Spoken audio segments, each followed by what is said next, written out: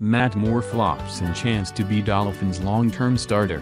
Baltimore, Miami Dolphins backup quarterback Matt Moore waited 7 years for this opportunity. Moore started games for the Dolphins in the past, including 3 last season, but Thursday's start in primetime against the Baltimore Ravens was different for the career backup. This was more of an audition, Moore's chance to potentially be the guy for Miami the remainder of the season. But Moore blew his shot in a 42-0 shutout loss to the Ravens. He threw for 176 yards and 2 pick sixes that were returned for 63 and 50-yard touchdowns. As a result, the job will be Jay Cutler's as soon as he returns from multiple broken ribs. The Dolphins, 4-3, have a 10-day break to rest and prepare for the Oakland Raiders.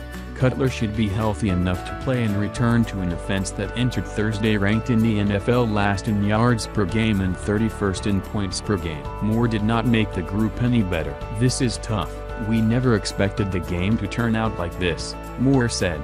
"This one really stings. We have to figure some stuff out, and I have to figure out some stuff." Many of the same issues that have plagued the Dolphins' offense all season didn't change with Moore under center. In addition to bad quarterback play, Miami could not get its running game going with Pro Bowler Jay Ajayi, 13 carries, 23 yards, and Moore was sacked 3 times due to poor pass protection. Miami was beaten soundly by Baltimore, 4-4, in every phase. In addition to the offense struggling, the Dolphins' defense gave up 20 first-half points to Baltimore's 31st-ranked defense. Kicker Cody Parkey, who entered the season 8 for 8, missed his first field goal of the season, and linebacker Kiko Alonso had a highly controversial hit to Ravens quarterback Joe Flacco's head. He left the game with a concussion.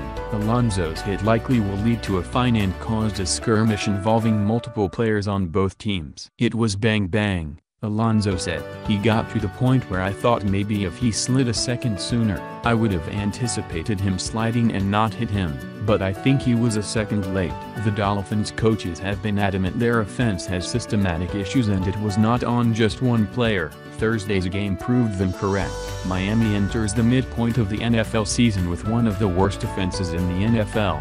Regardless of whether Moore or Cutler is the quarterback, that is a major issue that could prove costly for the Dolphins in the second half of the season as they try to make a playoff push for the second consecutive year.